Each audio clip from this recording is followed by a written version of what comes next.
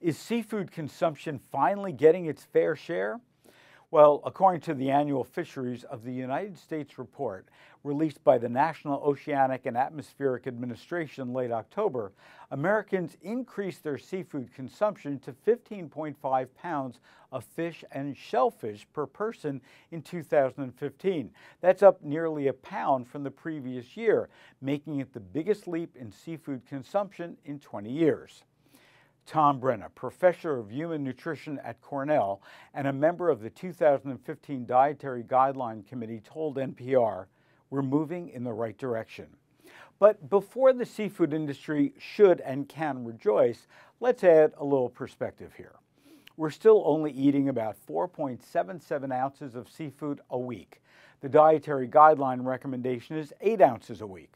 Compare that to the USDA's estimate for the 2015 average consumption of total red meat and total poultry, each at just over 2 pounds per week.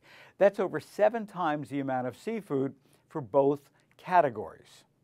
National Fisheries Institute reports that shrimp, salmon, and tuna continue to dominate the top of their most consumed seafood list, just as they have for the past decade. Joe Hibbelin, a researcher with the National Institutes of Health who has studied the effects of fish and omega-3 fatty acids in reducing depression, suicide, and violence, says that the nutritional value of seafood is so important to our good health. The National Oceanic and Atmospheric Administration doesn't break out individual species or products in its latest report, but Michael Liddell, a statistician with the agency, notes that 1/3 of the increase in consumption came from canned seafood products, in particular canned salmon.